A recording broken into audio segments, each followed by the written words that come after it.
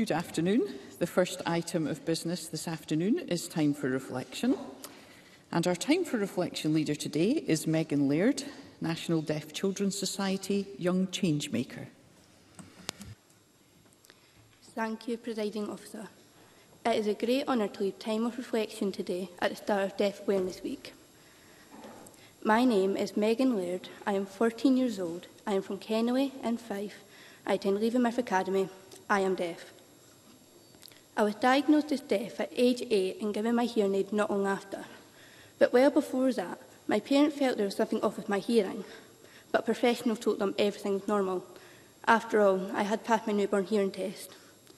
When I was finally diagnosed, I was very lucky to have a fantastic audiologist.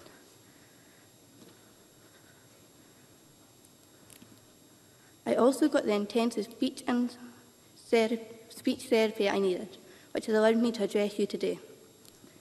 Deaf Awareness Week is a time of celebration, but it is also a time to reflect on the support deaf people should be getting by right. I am one of 4,000 deaf children and young people in Scotland. I have been amazed by what my deaf peers have done, despite the barriers too many still face. But statistics show that because I am deaf, I am twice as likely to leave school with no qualifications. There is still a huge attainment gap. We are desperate for change. People think that every deaf person uses British Sign Language. But because there is little provision to teach BSL in schools, this often isn't a choice for us. Deaf young people, like me, may miss out on vital language skills because of this. Through the National Deaf Children's Society, I learned about the BSL Scotland Act. I talked to my school about including BSL in the school curriculum. My head teacher, Miss McFarlane, welcomed this idea.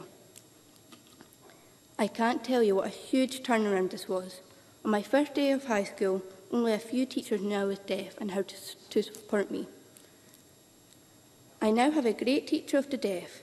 They had made sure that all staff in school have had deaf awareness training. The equipment I have the right to access is now available. There are currently 40% less teachers of the deaf in Scotland than 10 years ago.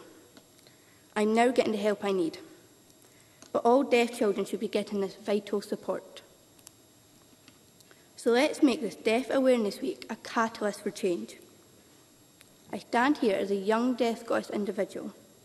As MSPs, I would ask you to spend some time this week considering the need of deaf young people like me.